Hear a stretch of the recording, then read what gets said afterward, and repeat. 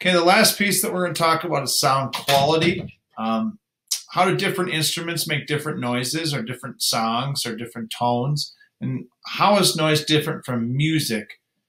For example, if you play the piano, play the violin, you can play the same note, but why do they sound differently? Why is that different than just playing an A and all A's sound the same? If I sing an A and somebody else were singing an A, the note A, it sounds different for me than it would be for them, just a different tone in their voice. First thing is, what is sound quality? Imagine that someone plays a sound with a certain pitch on a piano. Then the person plays the same pitch, but on the violin. Both sounds or notes have the same fundamental frequency. It means their waves are traveling at the same size and wave speed. However, it is easy to tell a difference between the two notes. This is because the note on an instrument plays is made of more than just the fundamental frequency. A single note from an instrument is actually made up of several different pitches. The main pitch is this fundamental pitch. The note also contains several overtones. Each instrument produces different overtones. Therefore, each instrument produces a different sounding note. The instruments have different sound qualities. Sound quality is the result of combining several pitches through interference of waves. So you can kind of see that here's the fundamental frequency, but then we can have a first overtone, a second overtone, and then the resulting sound. Okay, so the note produced by an instrument is the result of combining different pitches, several different pitches. The fundamental pitch is the main pitch of the note. When the overtones and the fundamental pitch are combined, they produce a sound with a certain sound quality. So here's your piano. See how it's still kind of the same? And here's your violin. See how the overtones are combined? Still have the same type of wave, the same frequency of wave, but now we have the overtones put in. Taking a look at your reading check here, what causes the same note played on a guitar and a piano to have a different sound? How do instruments make sounds? All instruments produce sounds by vibrating. So they vibrate the note. They vibrate the space around them. Remember that vibration is waves. That's why there's waves. The shape of an instrument affects its sound quality. The three main types of instruments are string instruments, wind instruments, and percussion instruments. Each type of instrument produces a different sound. String instruments. The string instruments produce sound when their strings vibrate. You can make a string vibrate by plucking it, as a guitar or a banjo. You can also make a string vibrate by using a bow, as a violin or a cello. I have a violin.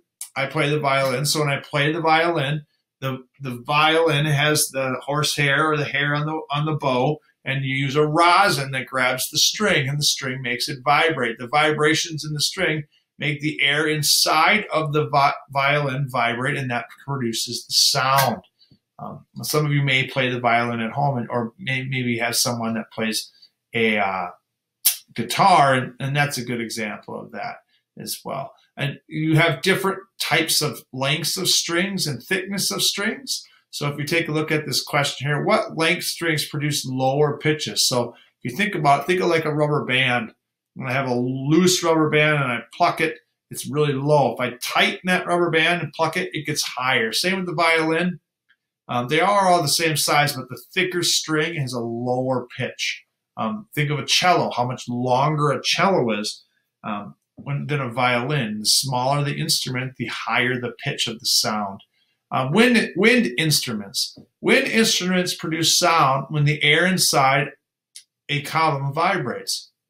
You can make the air inside a wind instrument vibrate by blowing into it.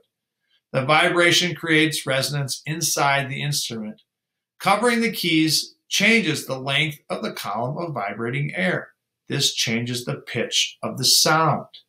So clarinet or a recorder, you guys have all played a recorder. When you cover it up, it produces different sounds. There are two different groups of wind instruments, woodwinds and brass. Woodwinds include saxophone, oboes, flutes, and recorders. Brass instruments include French horns, trombones, tuba, and trumpets. My son plays the trombone. And then the last type of musical instrument is what I played. Actually, I played the tuba, and I also played the percussion in high school. Percussion instruments produce sound when they are struck.